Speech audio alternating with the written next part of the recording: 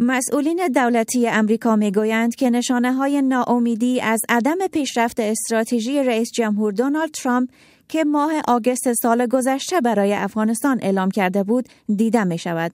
استراتژی که پایان بازی برای حضور نظامی امریکا در افغانستان در نظر گرفته بود و تداوم همکاری‌های نظامی با اردوی افغانستان را با اضافه کردن 3,000 نیروی دیگر امریکایی تقویت می بخشید.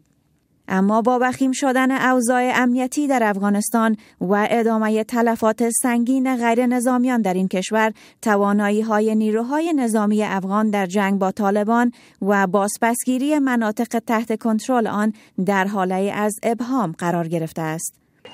دولت افغانستان در ماه‌های گذشته تلاش‌های چشمگیری را برای برقراری ارتباط با طالبان و تشویق آنان برای پیوستن به پروسه صلح انجام داده است.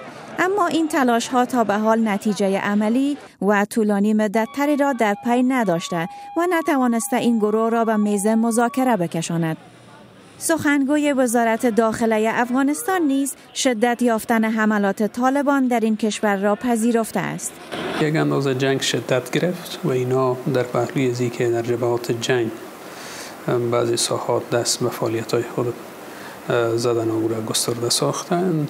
متاسفانه بیشتر حملات و ساحات مسکونی، مراکز شهرها و بعضی ساحات دیگه که ما شاهد چندین حمله تروریستی در شهر کابل بودیم و تعداد از ولایت افغانستان و بیشترین تلفات هم ناشی از حملات تروریستی در اماکن به خصوص در شهرهای بزرگ افغانستان بود که ما شاهدش بودیم.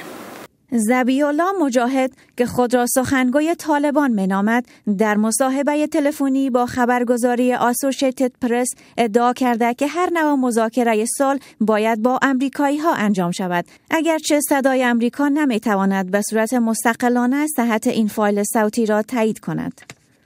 جهت مقابل ما امریکایی‌ها نظام جنگ ادامه می‌دهند، تمویل می‌کند دشمن را بمباردمان می‌کنند، کشور ما را زیر کنترل خود دارند. طبعا جنگ با آنها است، باید اگر کدام پرچه گفتگو باشه با آنها باشه. در حالی که چشمانداز صلح حتی برای نیروهای نظامی افغانستان نیز دست نیافتنی به نظر می‌رسد، طالبان همچنان به اعمال فشار بر دولت مرکزی این کشور ادامه می‌دهند.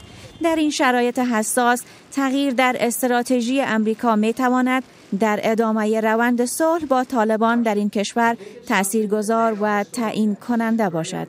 یلدا بکتاش، تلویزیون آشنا، صدای امریکا، واشنگتن.